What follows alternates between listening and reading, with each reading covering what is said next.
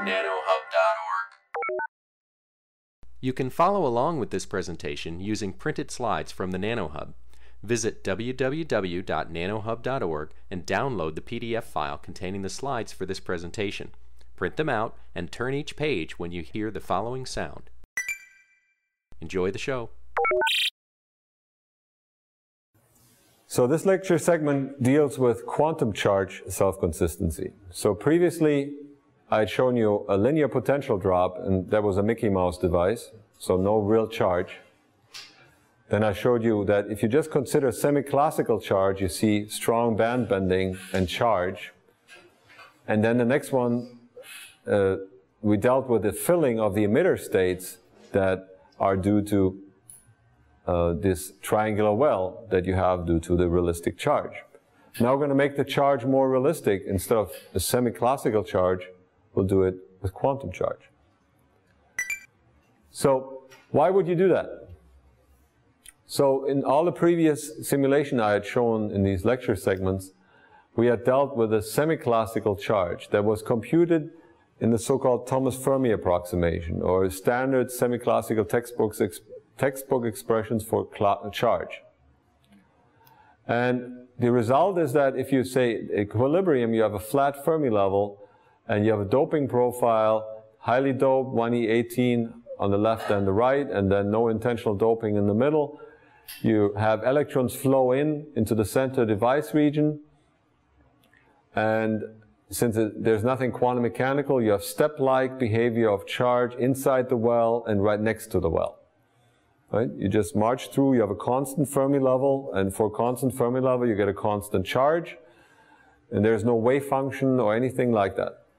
So if you took that resulting potential and you did a one-pass quantum calculation on top of that, just to see how charge would really look like in this potential, what you find is, well, the charge would be rounded. You wouldn't have that sharp edge. You would have charge in the barriers, because there's tunneling. And you would have rounded charge in the middle. And the charge would be less than the quantum charge, because that resonance is way up in energy. It's not occupied. It's virtually empty. Versus in classical calculation, there's no energy resolved, right? It just looks at the Fermi level and the band edge, and it puts classical charge there.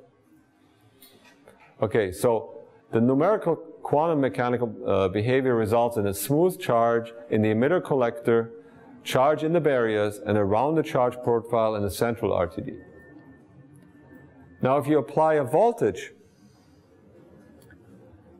what you see is that that artificial spike that we knew was already artificial is getting smoothed out, right? You have a wave function that is sitting in the triangular well. It has a shape to it. So the charge is not piled up against the interface, but it's actually removed from the interface. And you've seen that in some calculations for MOSFETs probably. The charge in the center of the RTD now looks larger than the semi-classical charge, and it's rounded again. And you have charge in the barriers. So why is this charge now larger? So let's look at that from a sort of intuitive point of view. If you have carriers tunneling from the left and to the center device and to the right, let's assume the structure is roughly symmetric. That means you hop into the site, you hop out of the site. And if it's symmetric, that means that device should be half empty. Right? For a given current, it can carry some charge, right? Half of the time it's full, half of the time it's empty. Right? Steady state flow, in a sense. Right? That means that state should be half full. That means the Fermi level should be such at a place that it's generating a half-full Fermi level. But the central RTD is in non-equilibrium. There is no Fermi level defined. So the semi-classical calculation assumed that the Fermi level dropped, and that's how the assumption was. Here in non-equilibrium green functions, we don't assume a Fermi level. We get the charge automatically, and roughly it should be half of the state in a symmetric device. Okay? That's why that charge is actually larger than the semi-classical charge, which dropped the potential halfway, the Fermi level halfway. Now we get to the real can of worms, which is if you include this relaxation in the reservoirs, I mentioned that the Hamiltonian becomes non-Hermitian. It's not only becoming non-Hermitian, you spread the density of states out in energy. And if you do that and you don't completely conserve the density of states in this very simple scattering model, you effectively modify the density of states. And the result here is that in this very simple relaxation model, you only capture roughly 80% of the charge. So we lost 20% of the charge. So we would have to make that up by making the effective masses a little heavier. You typically don't do that. We typically don't mess with that effect. But if you're honest to goodness, you actually have a little bit, you lost a little bit of charge since you made your eta energy dependent. All right. So now let's look at a current voltage characteristic that we would compute.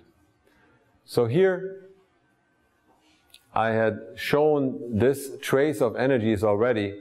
Now I'm flashing this green line here through the structure. That's the central resonance C1, and it's roughly dropping linearly in the semi-classical potential, right? It's resisting a little bit to being pulled down because the emitter has a lot of charge in it. So it doesn't move quite as fast as the collector. All right.